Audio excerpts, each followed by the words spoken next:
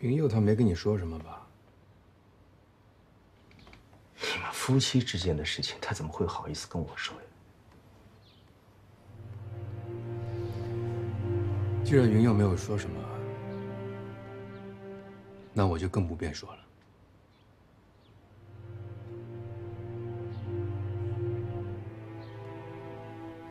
好，虽然我是云秀的哥哥，但既然你们俩都不愿意提吵架的理由，那我就不问了。刘春风，我只想问你一句：你走之后有没有想过我妹妹？有没有想过她一个人是怎么生活的？有没有想过她有没有怀着你的孩子？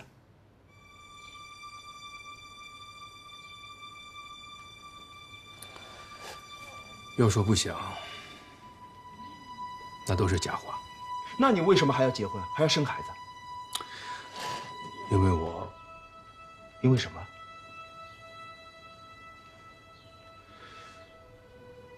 不要跟我撒谎，我们都是干这行的。虽然我们撒谎是家常便饭，也是保护我们的护身符，但是要养成张嘴就撒谎的习惯，内心必须要有一个坚定的信仰。只有有了这个坚定的信仰，这所有的谎言才是可以被原谅的。这一般老百姓认为啊，撒谎是可耻的，可谁不撒谎？区别只是程度不同罢了。有些人撒的是弥天大谎，有些是雕虫小技。可我可以向你保证，我从来就没有在自己心爱的女人面前撒过谎，因为我觉得，对感情的撒谎是最最可耻的。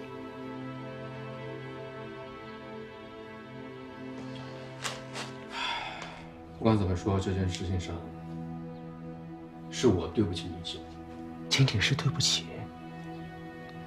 当你和郭小月漫步夫子庙的时候，难道你真的没有时间去打听打听我妹妹在哪儿？难道你真的没有机会去找一找她在哪儿？你有没有打听过？有没有找过？别给自己找理由，你就告诉我，找过还是没找过？没有。我妹妹她不是狗，你就这么不管不顾我？你告诉我这是为什么？你告诉我！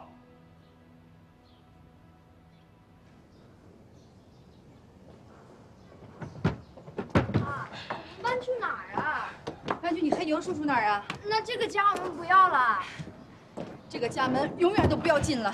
妈，是不是因为你今天在城门口碰到的那个人，我们才要搬家呀？那个人就不是个人。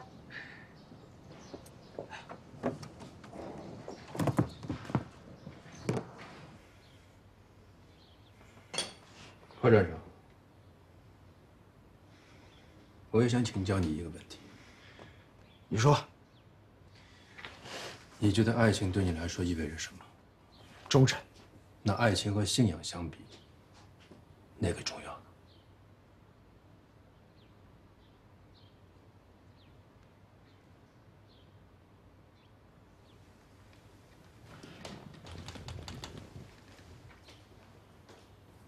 应该是信仰。我不想给自己多辩解什么，我只是想说明，在我看来，一个人如果没有信仰，如果仅仅是为了活着，那这只是动物的本能，完全没有生存的意义。我之所以会和郭小月走在一起，是因为我们两个有着共同的信仰。但在这一点上面，云秀这个人，云秀怎么了？我没有半点指责云秀的意思。你的意思是说我妹妹没有信仰？我妹妹的信仰就是她相信爱情，就因为她没发现你的尸体，所以一直相信你没有死，才会一个人苦苦的带着蛋蛋，在那儿等你，一等就是10年。10年？啊？我去找云秀谈谈，她应该是个通明的人。我告诉你，再开明的女人，也忍受不了一个男人对她的背叛。我要你给我妹妹一个交代，让她可以体体面面的活在西安，体体面面活在水车乡。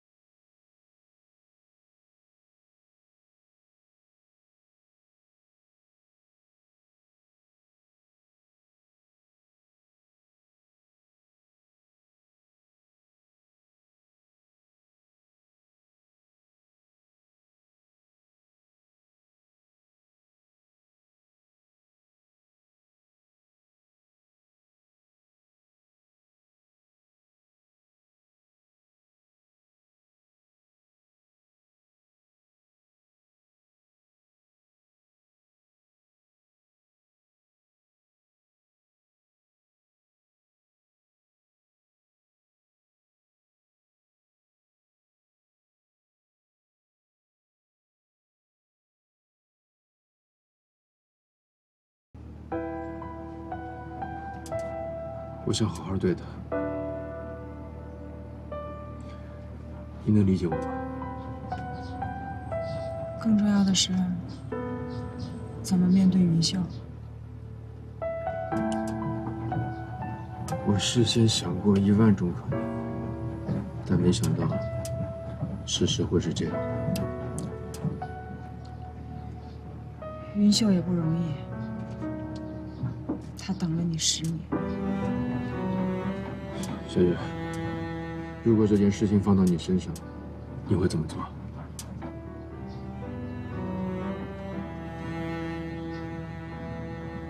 我也不知道。总之，我们要善待他们。回家吧，回家吧。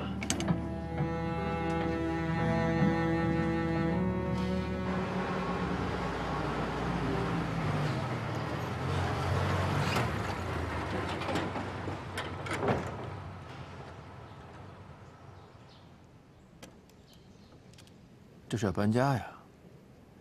我下去看看。我陪你去吧。不用不用，你陪草草在车上待着。佩妞，哎，要去哪儿啊？蛋蛋，来，爸爸抱抱。妈，你不是说我爸死了吗？蛋蛋，你还小，好多事情你不懂。有些人活着跟死了一样。云秀，我相信蛋蛋是我的娃。蛋蛋不是你的，蛋蛋是我在街上捡的，其实也不是捡的，是从石头缝里蹦出来的，就跟孙猴子一样。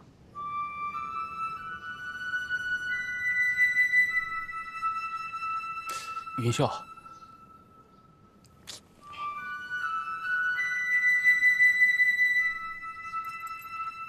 还找人说把钥匙给你送过去呢。给你们家管了10年的房子。院子、房子打扫得一尘不染，被子也晒过了。今天是良辰吉日，适宜入住，就是别忘了跟廖举人说一声，你升官发财了，有老婆有孩子了。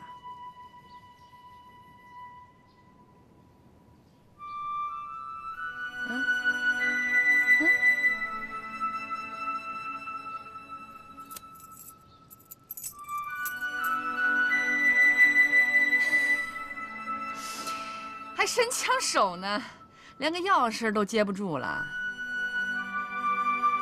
让开！云秀，你这是要去哪儿吗？我去哪儿关你啥事儿啊？我总不能跟蛋蛋还跟你们住一块儿吧？你就别搬了，我回情报站住。哟，情报站那也叫房子呀？哪有廖家的大院子好呀？行了，你别搬走。让开，好狗不挡道。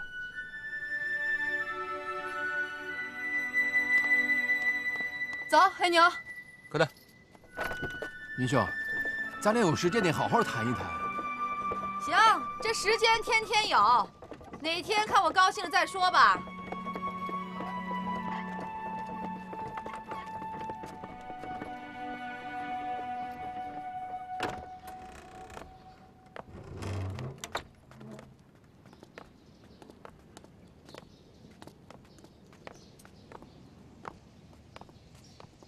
走走，往里走。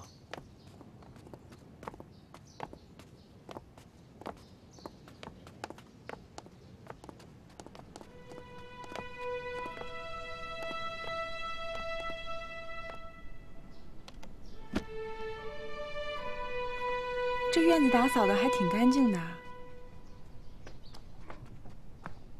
爸爸，咱们家的院子怎么这么大呀？喜不喜欢呀？喜欢。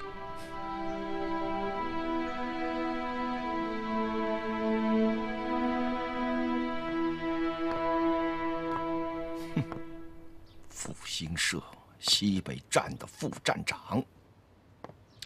是啊，这廖春风带着夫人，特意从南京到西安报道了。你说这春风，云秀以后可怎么办呢？他廖春风，还得要过我这关。走，来进来。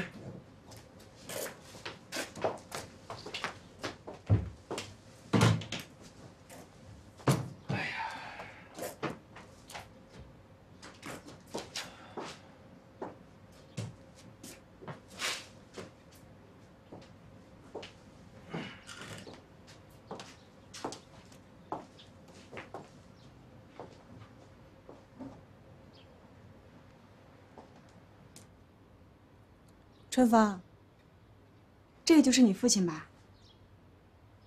对啊。草草，过来。哎呦，小心点。看，那个就是你的爷爷，叫爷爷。爷爷。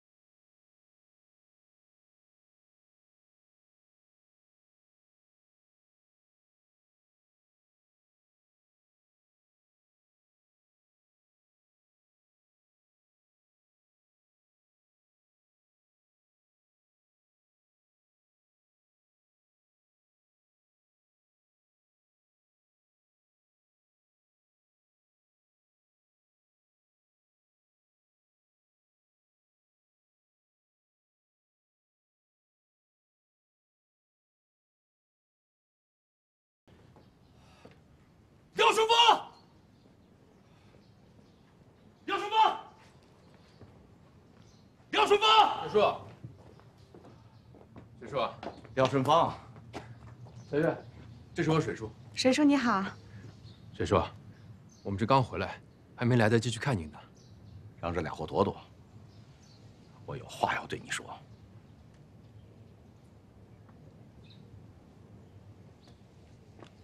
走，草草。水叔，你想找我聊的，是云秀的事儿吧？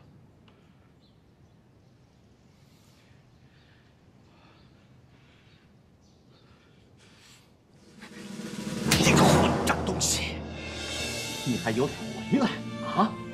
你还有脸带着老婆孩子回来？你光宗耀祖了啊？升官了，大官啊！复兴社的副站长。啊，水叔，你别叫我水叔，你哈怂！你一走就是10年了，把官儿岗我扔到这儿，你一走就是10年了。你在外边高兴了，升官发财了啊？可你想过没有，在水车巷，还有一个跟你拜过堂的媳妇儿，还有你妻子种下的儿子。都说你死了，可云秀不信，她一直坚信着你活着，你确实活着呢。水叔，你要叫我水叔也行，那你就给你水叔说说，就忍心让云秀住到冯三娃家，你跟你的媳妇儿带着孩子舒舒服服住在这个大院子里。我再去劝劝云秀，实在不行我们搬回情报站住，让云秀再住回来。行，怎么办我不管，但我就有一条要求，必须跟云秀一块过日子，否则你就给我滚出水车巷，永远别回来。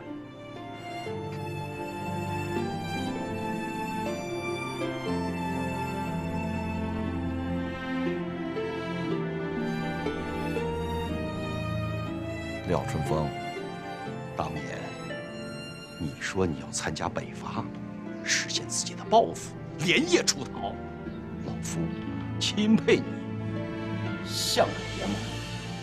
但这次你敢把这事儿给我办湿了，老夫一辈子都瞧不起你。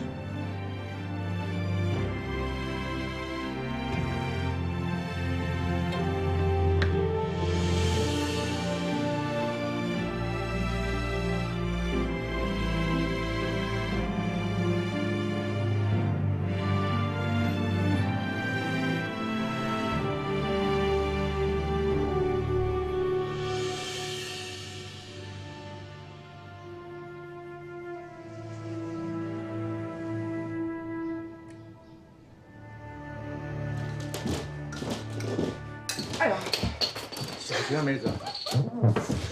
你不来找哥，哥还是找你呢。找我干啥呀？那你找我干啥呀？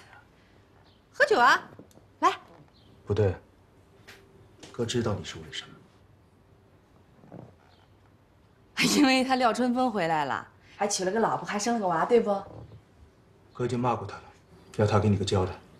啥交代？你想让他咋样啊？咋样？哥准备叫他离婚。哎呀，今天啊，咱不说这事儿，好好跟我喝酒，好不好？来。别到妹子。哥知道你心里苦。谁说我苦啊？我这心里头美着呢。我总算呀看清楚了一个男人。来，哥，啥都别说了，喝酒。哎呀，好，哥陪你喝。哥，你憋了一肚子火。我可没火，我就馋酒了。来，吃菜。哎，我说妹子，你都喝了2瓶了，为什么一句责怪廖春风的话都没有？那是因为啊，你没真正的爱过一个人。你这话什么意思？你要爱过了，你考虑问题啊就没有这么简单了。哦，就因为你爱廖春风，所以你就原谅他了？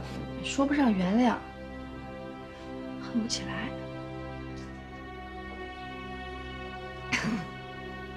哎呀，心里的眼泪呀，哗哗淌。你的心情哥理解，哥也爱过你。哎呀，哥，我说的是爱一个女人。没错，一直爱这个女人。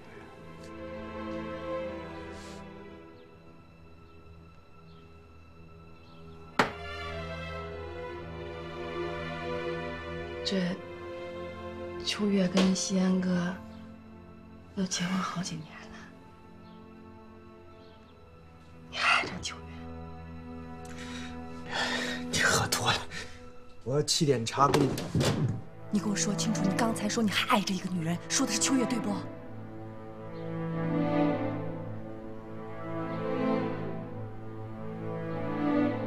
这么多年过去了，我以为你对秋月你都想通了，放手了。这不已经放手了？你放啥手？行了，不说这些了啊！你就没放手吗？你你这心里都还想着他，要不然你给我咋不娶个嫂子回来呢？我不想娶。你得娶！你不为你自己，为咱爸想想。那咱爸是咱天之灵，咱还希望你给咱老婆家传宗接代呢。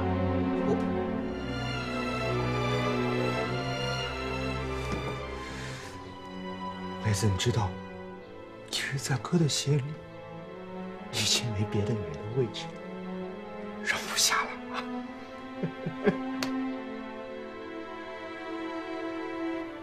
夸奖，还是个痴情人把你弄的。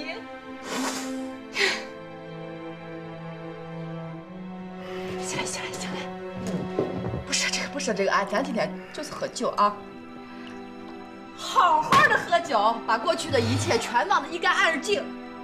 好，喝死拉倒啊！再来。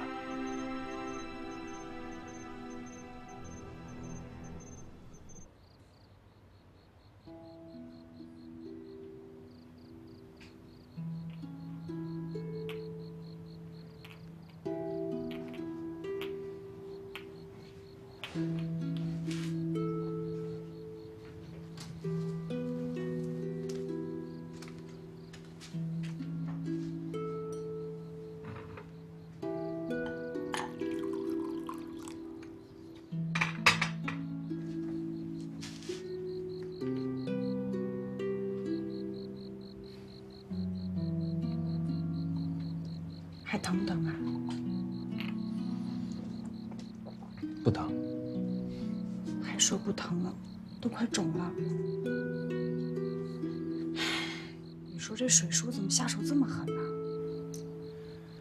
水叔是我的长辈，他从小看着我长大，又是云秀的干爹，他这么做，我能理解。除了以后要怎么面对于秀以外，还要想一想怎么面对整个水车巷的人。我想，时间总能消除一切怨恨的吧。还有那个贺站长，他是我们的顶头上司，我们以后的工作，这个不用操心。由于云秀他会对我们产生不满，但是我想，他不会把这些情绪带到工作中来的。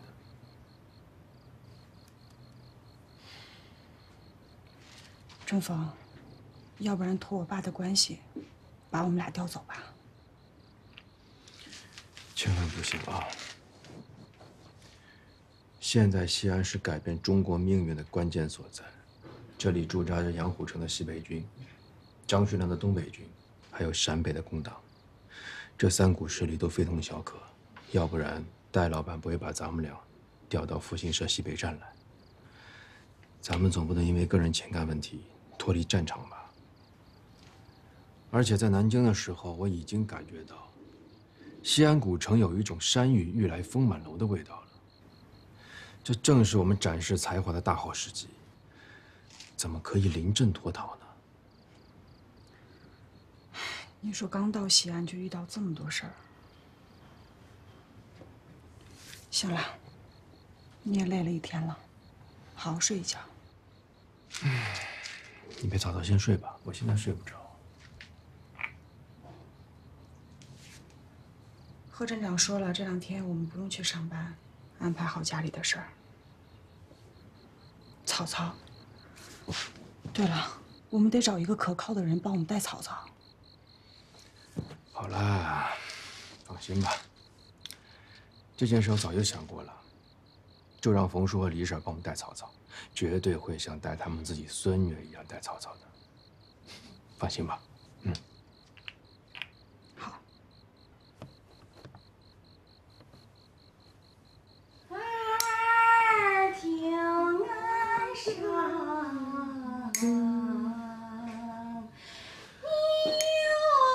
有人还，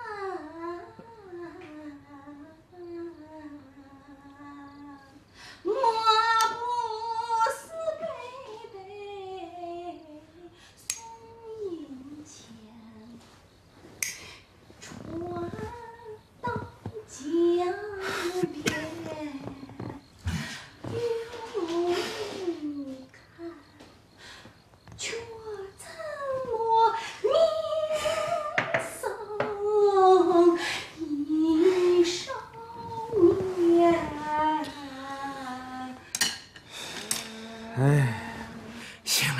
了，唱的这么难听，别再唱了。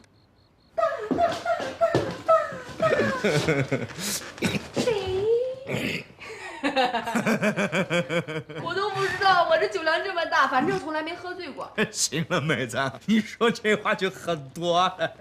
人生难得一回醉。哎，你还记得吗？那好诗不是都是那个？哎，错。愤怒也会出诗呀，高兴也能出好诗。对，高兴也会出诗。妹子，要不咱俩抽个空回宝鸡给咱爸烧个纸吧？啊！我现在得告诉咱爸，我现在已经是复兴社的站长了，你觉得呢？啊！我咋记得那时候你在宝鸡的时候喜欢一个女孩，叫个啥鸟？哎，不是麻雀，哎，麻什么呀？我告诉你啊，刚说好了，你不准再提以前的事儿。你要再提以前的事儿，我告诉咱爸，你现……我现在咋了？我现在咋了？我现在咋了？我现在不是多好啊！我现在有儿子，我还找到我哥你了。哎，就是咱们应该给咱爸烧纸。我要告诉咱爸，我这还找到我哥了，我还生了儿子了，我还是面粉厂的厂长。妹子，咱得给咱爸烧纸。咱现在不能烧啊，我还不知道怎么跟咱爸说你的事儿。呀，你就跟咱爸说我酒量大得很嘛，咋喝咱喝不醉嘛？还是以后再烧，回宝鸡再烧。呀，老爸，我特别想跟你说话。爸妈，我特别想跟你说话。我要给你烧死了，给你说话。不行，我现在想跟爸爸说话。烧纸，我要给爸爸烧纸。这么晚你去哪儿买纸啊，妹子？你坐下。哎，这不是有纸吗？哎，这纸烧着好呀。这不是烧的纸，这是稿纸。这不刚好有一格一格的，一条一条的，咱把想说的话都写在这里面，咱爸看得清楚啊。哥，你写。我写啥呀？你写的字儿好。你写。那哥写你不准再哭了啊！你就写，爸爸。想你，爸爸，我想你了，好想你啊！我见不到你，爸爸，我好想你。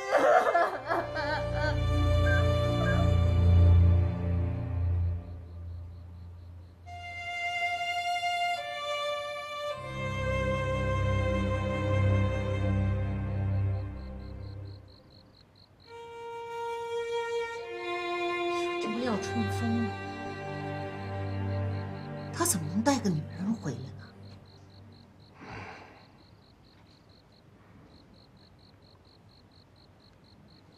可怜了云秀和蛋蛋了。反正以后我是不理廖春风了。云秀这娃命苦啊，他跟他哥正诉苦呢。诉苦能怎么着？也就大哭一场，解决不了事儿。哎，对了，按理说，春风跟云秀结婚在前，郭小月在后啊，先入为主，云秀也应该是大房啊。哎呀，你说的好听，云秀能容忍二房存在啊？老话说得好，一山容不下二虎。所以吧，哎呀。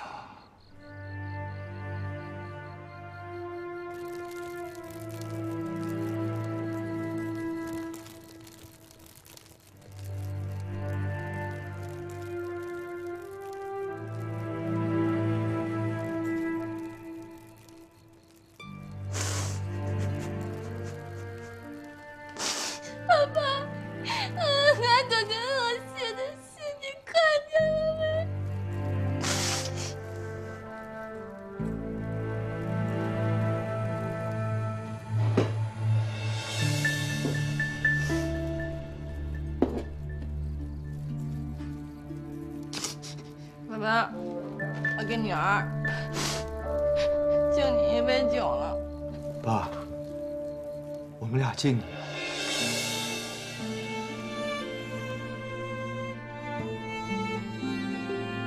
妈。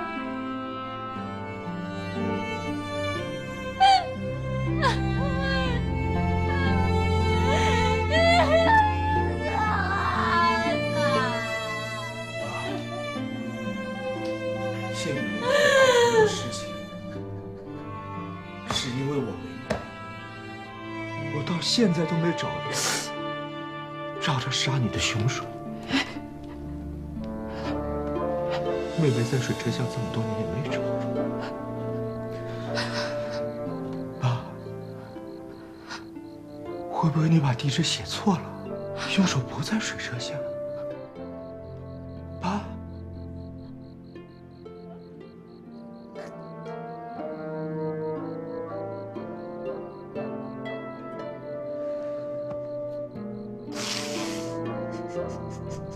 想当初，你为了救我，把我推进公道，真是很惨。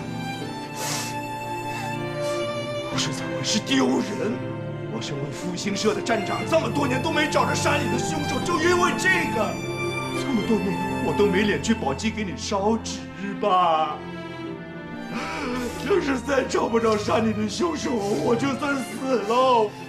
我也没脸跟你葬在一起呀，爸！我丢人了，爸！我给你丢人了，爸！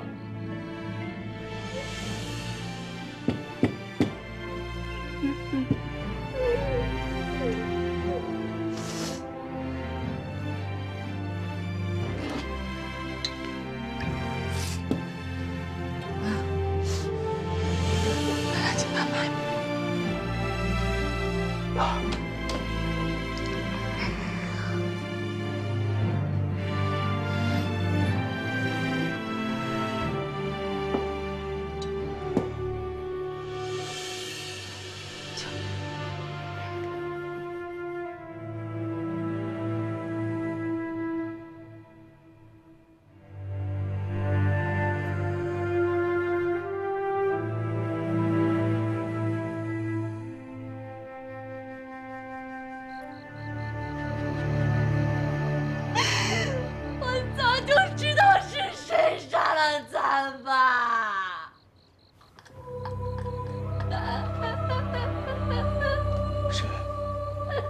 在哪儿？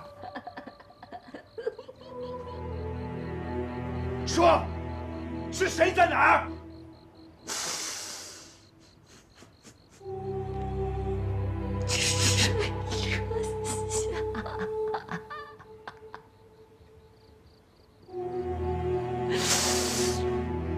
水车下面，漫漫长长的水车厢，曲曲弯弯的水车厢，十年磨一剑的水车厢，繁华似锦的香，说不尽道不明的。你一定喝多了，一定是在胡说。妹子，你看住哥，告诉哥，你没胡说吧？你没喝多吧？啊？我喝多，但我没胡说。谁是凶手？谁？谁？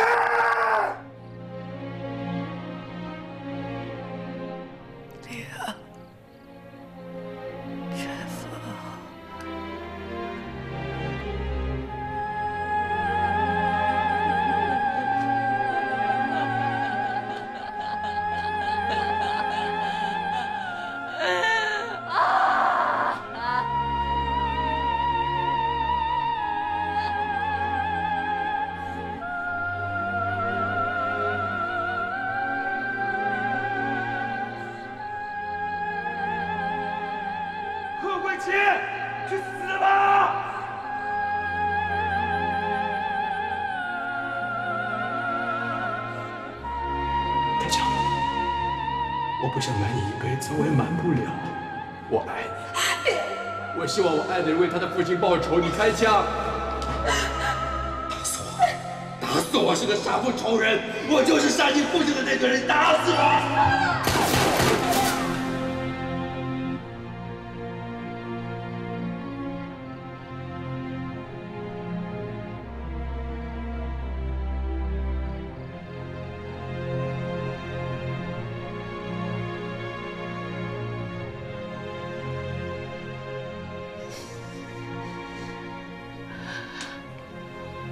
是廖春风亲口跟我说，所以我下不了手。我开枪了，我双手握着枪，我对他打了3枪，3枪1枪都没打中，他就走了。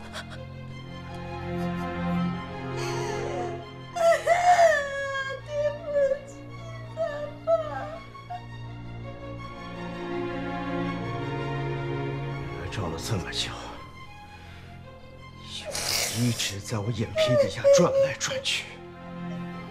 梅子，你下不了手，哥来！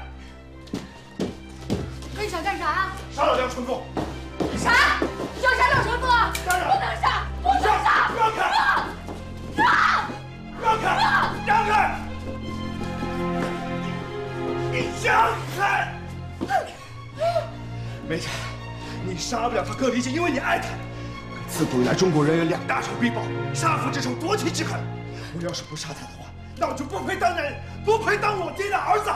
杀人偿命，杀人偿命！偿命就偿命，反正我已经杀了这么多人，也不在乎再多一个。不行，我不让你杀廖春风，就忍心让咱爸死不瞑目。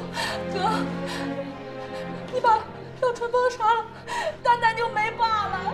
蛋蛋一直本来就没爸，可是蛋蛋的爸回来了。我不管，我一定要杀他。不用爸爸，只要救救就行。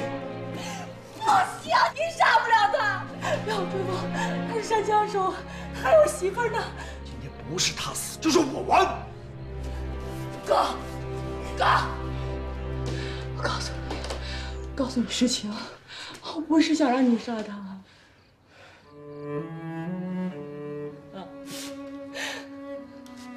我知道我恨他，我恨死他了。可是我不让他死呀，哥。我一直还爱着他，现在还爱他呢。